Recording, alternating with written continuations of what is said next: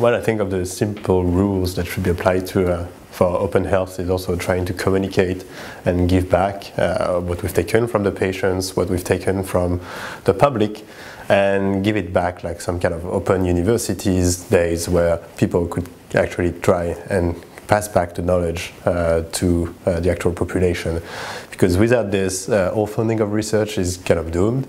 And this is why we are doing research, so that we can give back to people. And I think this is something that is extremely important for open health research.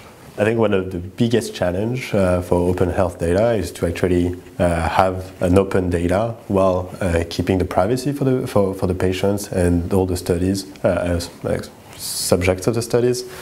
And for now, some people are actually okay to give away some data on their position, etc., to Google using Android or Facebook. And for now, they're okay with doing that.